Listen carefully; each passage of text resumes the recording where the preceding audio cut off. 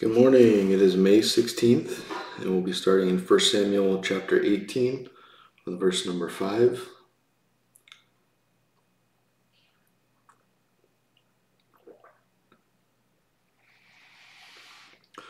Let's pray. Lord, we thank you this morning for your word. We pray that you would just allow your word to wash over us, that you would speak to us, Lord, that we would draw near to you. And as your word says, if we draw near to you, then you will draw near to us.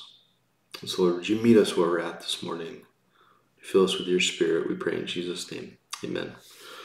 All right, 1 Samuel chapter 18, verse number 5. So David went out wherever Saul sent him and behaved wisely. And Saul set him over the men of war, and he was accepted in the sight of all the people and also in the sight of Saul's servants. Now it happened as they were coming home, when David was returning from the slaughter of the Philistines, that the women had come out of all the cities of Israel singing and dancing to meet King Saul with tambourines, with joy, with musical instruments. So the women sang as they danced and said, Saul has slain his thousands, and David his 10,000s.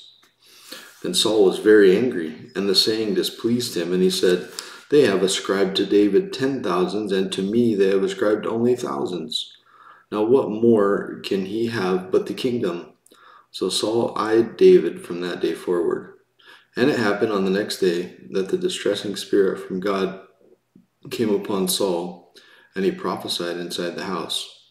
So David played music with his hand, as at other times, but there was a spear in Saul's hand.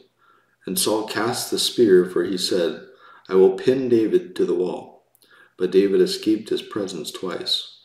Now Saul was afraid of David, because the Lord was with him, but had departed from Saul. Therefore Saul removed him from his presence, and made him his captain over 1,000, and he went out and came in before the people.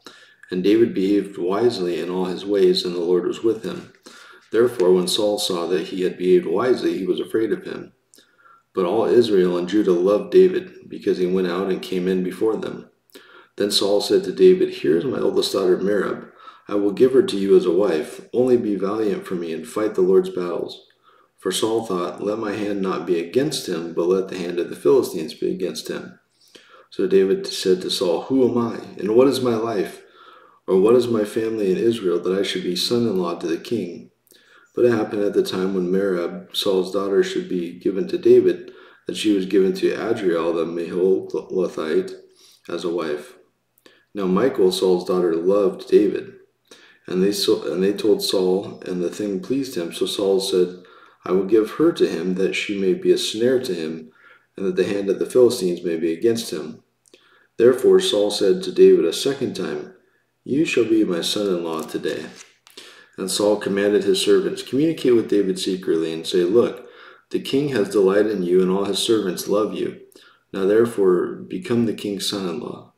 So Saul's servants spoke these words in the hearing of David, and David said, Does it seem to you a light thing to be the king's son-in-law, seeing I am a poor and lightly esteemed man? And the servants of Saul told him, saying, In this manner David spoke. Then Saul said, Thus you shall say to David, The king does not desire any dowry, but 100 foreskins of the Philistines to take vengeance on the king's enemies. But Saul thought to make David fall by the hand of the Philistines.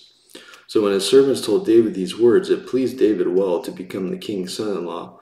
Now the days had not expired. Therefore David arose and went, he and his men, and killed 200 men of the Philistines. And David brought their foreskins, and they gave them in full count to the king, that he might become the king's son-in-law. Then Saul gave him Michal, his daughter, as a wife. Then Saul knew that the Lord was with David, and that Michal, Saul's daughter, loved him. And Saul was still more afraid of David. So Saul became David's enemy continually. Then the princes of the Philistines went out to war. And so it was, whenever they went out, that David behaved more wisely than all the servants of Saul, so that his name became highly esteemed. Chapter 19.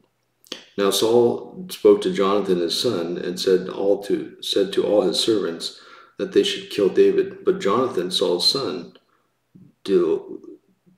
delighted greatly in David. So Jonathan told David saying, "My father Saul seeks to kill you. Therefore, please be on your guard until morning and stay out in the secret place and hide. And I will go out and stand beside my father in the field where you are.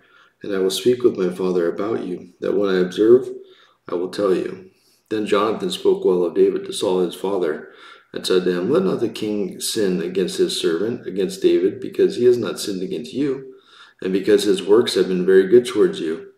For he took his life in his hands and killed the Philistine, and the Lord brought about a great deliverance for all Israel.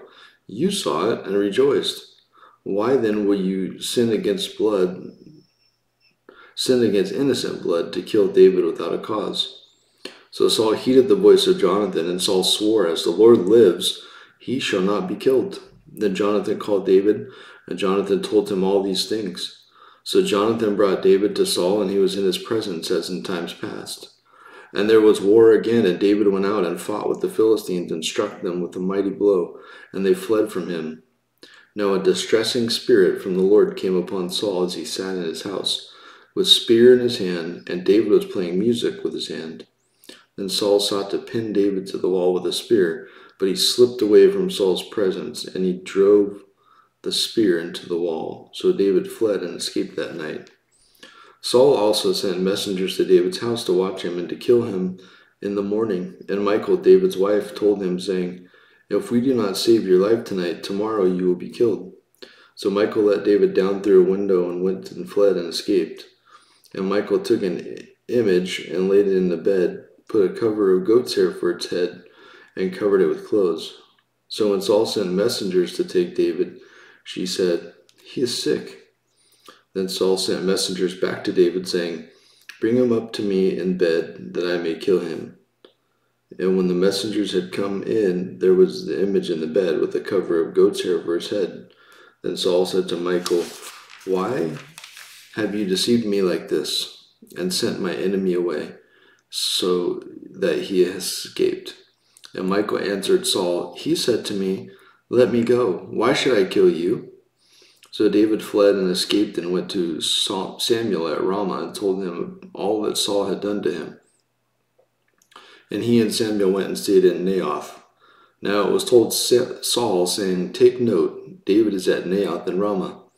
Then Saul sent messengers to take David. And when they saw the group of prophets prophesying, and Samuel standing as the leader over them, the Spirit of God came upon the messengers of Saul, and they also prophesied. And when Saul was told, he sent other messengers, and they prophesied likewise. Then Saul sent messengers again a third time, and they prophesied also. Then he also went to Ramah, and came to a great well that was in Sichu. So he asked and said, "Where are Samuel and David?" And someone said, "Indeed, they are at Naioth and Ramah." So he went there to Naioth and Ramah. Then the Spirit of God was upon him also, as he went and prophesied, until he came to Naioth and Ramah. And he also stripped off his clothes and prophesied before Samuel in the like manner, and lay down naked all that day and all that night. Therefore, they say, is Saul also among the prophets.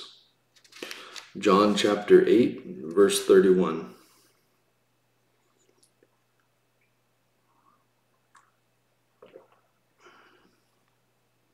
Then Jesus said to those Jews who believed him, "If you abide in my word, you are my disciples indeed, and you shall know the truth, and the truth shall make you free." They answered him, "We are Abraham's descendants and have never been in bondage to anyone. How can you say you will be made free?" Jesus answered them, "Most assuredly I say to you, whoever commits sin is a slave of sin. And a slave does not abide in the house forever, but a son abides forever. Therefore, if the Son makes you free, you shall be free indeed. I know that you are Abraham's descendants." Excuse me. "I know that you are Abraham's descendants, but you seek to kill me, because my word has no place in you. I speak what I have seen with my father, and you do what you have seen with your father."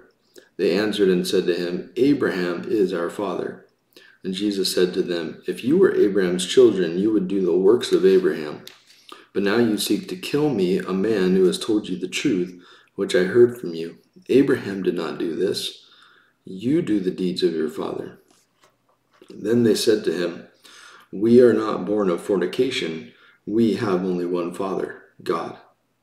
Jesus said to them, "If God were your Father, you would love me, for I proceeded forth and came from God.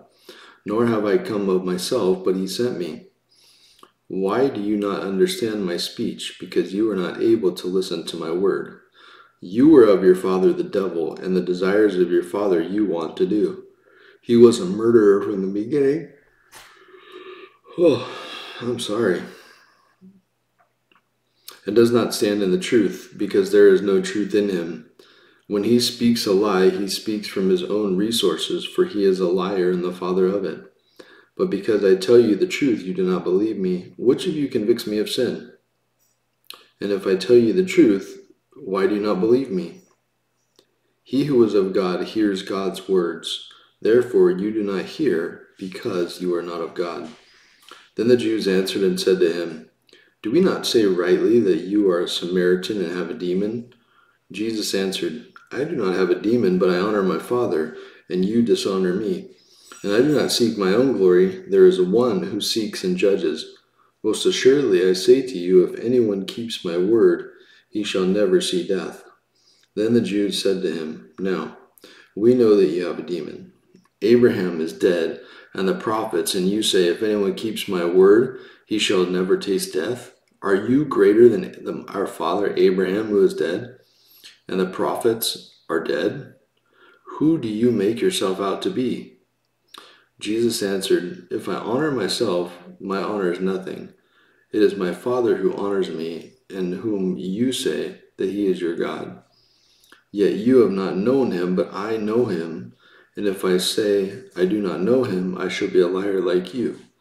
But I do know him and keep his word. Your father Abraham rejoiced to see my day, and he saw it and was glad." Then the Jews said to him, "You are not yet 50 years old, and you have seen Abraham?" And Jesus said to them, "Most assuredly I say to you, before Abraham was, I am." Then they took up stones to throw at him, but Jesus hid himself and went out of the temple, going through the midst of them, and so passed by. Psalm 112, starting at verse 1.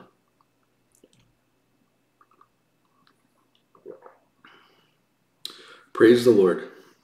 Blessed is the man who fears the Lord, who delights greatly in his commandments. His descendants will be mighty on earth. The generation of the upright will be blessed. Wealth and riches will be in his house, and his righteousness endures forever. Unto the upright there arises light in the darkness. He is gracious and full of compassion and righteousness. A good man deals graciously and lends.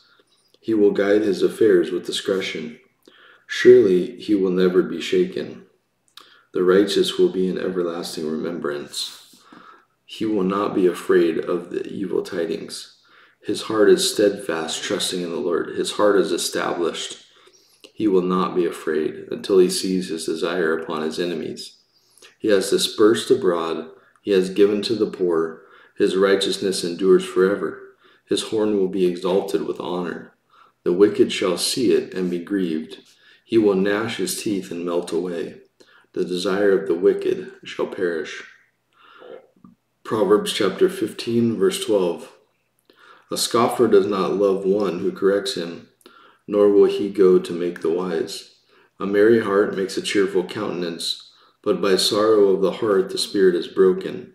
The heart of him who has understanding seeks knowledge, but the mouth of fools feeds on foolishness. And that concludes our reading for today. God bless you. Have a blessed day.